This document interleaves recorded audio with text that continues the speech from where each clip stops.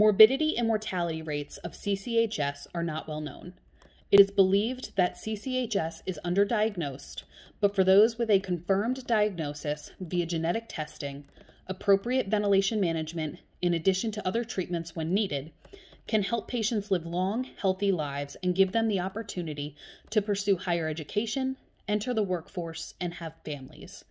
Regardless of the severity of the disease, CCHS individuals require constant follow-up to monitor their treatment and condition.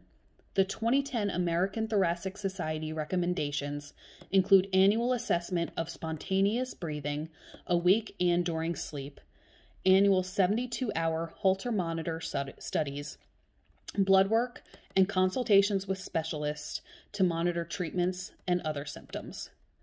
In contrast, it is also believed that individuals who suffer a life-threatening event and sudden death may have an undiagnosed PHOX2B mutation. While prognosis has not changed much over the years, the quality of one's life can be much improved with newer, more compact, and portable technologies.